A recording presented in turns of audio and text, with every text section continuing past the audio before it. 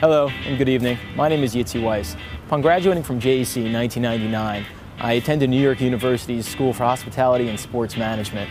Currently, I am a hospitality and gaming specialist at C.B. Richard Ellis's Valuation and Advisory Services practice here in New York City.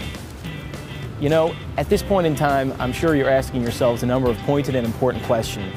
Given the fact that the next 4 years of your child's education will almost certainly have a profound impact on the rest of their lives, these questions are both valuable and worthwhile.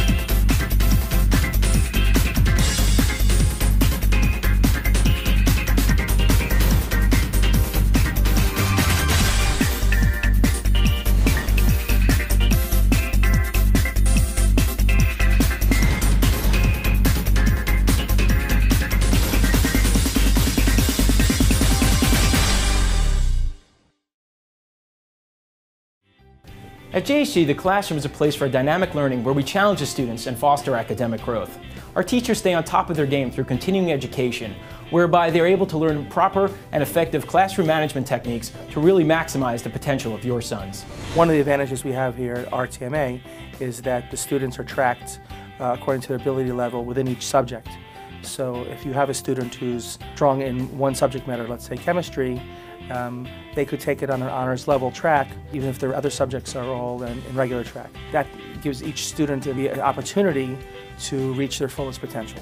In college, they have to write papers, so I do a lot with writing. They do compositions almost once a week, how to do research on a literary piece, an analysis of a literary piece. Well, just today, I taught them how to use the graphing calculator in my Algebra 2 honors class. And as soon as I did one thing with them, oh, wow! I take a very practical approach to apply the knowledge of Jewish history to practice.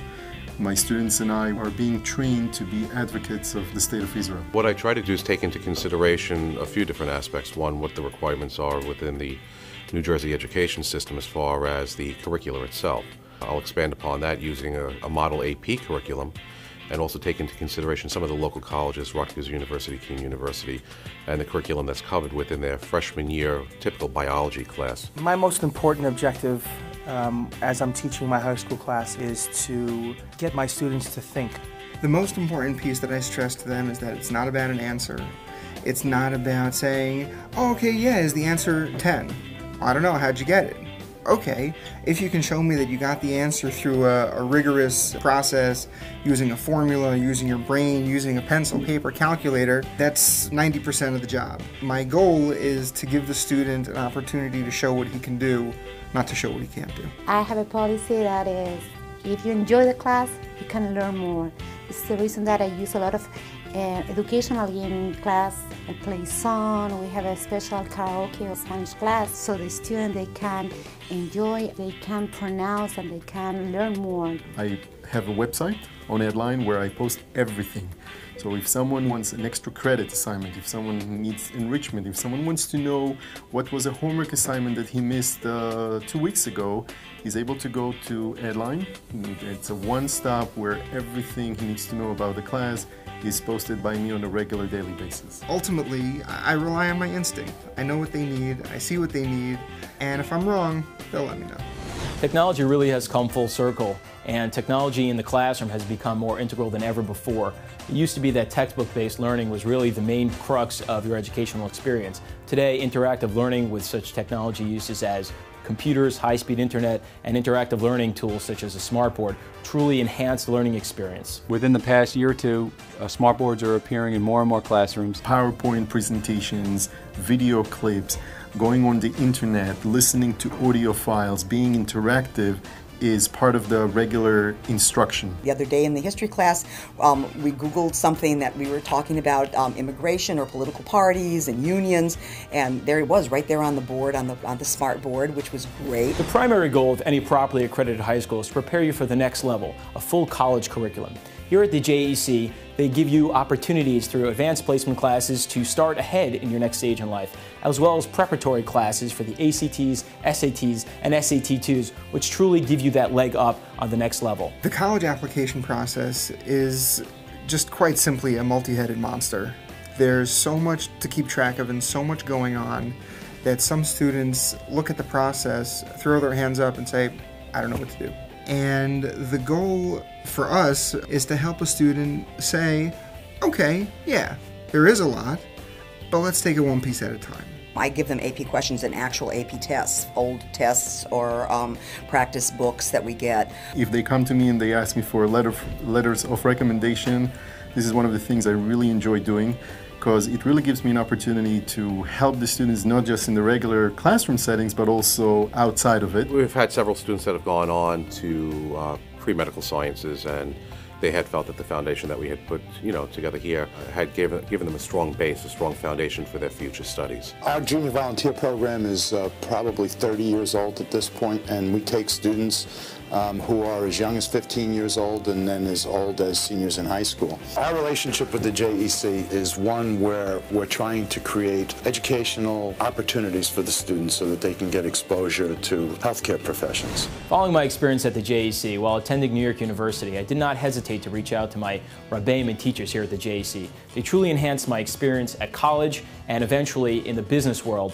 through their thought, through their caring, and truly through their academic thinking. They come back and visit, and you see them in the hallway, and they run up to you, and you know, they tell me what they're up to, and it's always interesting to hear back from the students when they come back. I do hear all the time from the kids, thank you so much for teaching me how to write. In fact, this year at the beginning of the year, I had two of my students actually email me because they were handing in their first English essay for their college class, and could I please read it and let them know what it was like, so it was kind of fun. One of the fantastic things about this school is how much teachers give of their time to the students. They're always in my room. I'm here early, so they are always in my room during their lunch period. They stop in and say hello when they're having their free period in between davening. Once you develop a relationship with a student, it's for life. Here we can really become personal with the kids and know what's going on in their lives, which is as important as what they're learning.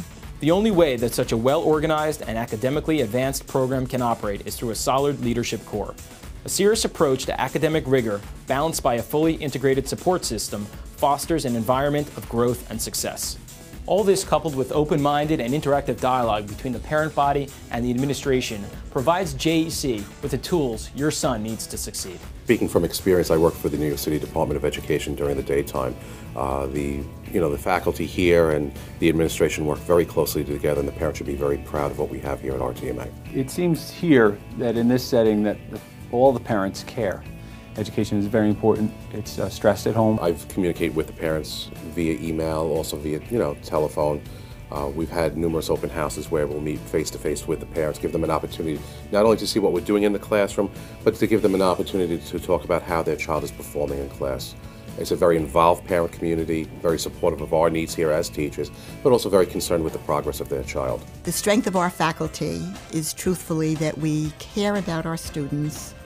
In addition to teaching them the subject matter, we care about them as people. Everybody seems to realize that every child is different, and when they come into your classroom, those differences have to be addressed. It's not that you have a class of 20 kids that are all the same. They all have things about them, and those are the things you have to teach too, I think. And I think everybody in the school does that. Well, I believe that JEC produces very, very confident students, well-equipped, and very prepared to enter the real world. The Jewish Educational Center's commitment to excellence is one that we strive for every day in healthcare. And we at Robert Wood Johnson University Hospital Rahway are very proud to partner with the JEC. I've worked at a few public schools. This is the second yeshiva I worked at. This place has it all. It has a great building, great facility, great faculty. What RTMA is great at is taking a look at the student and then fitting the classes to the student, rather than fitting the student to the class. I want my students to gain from my class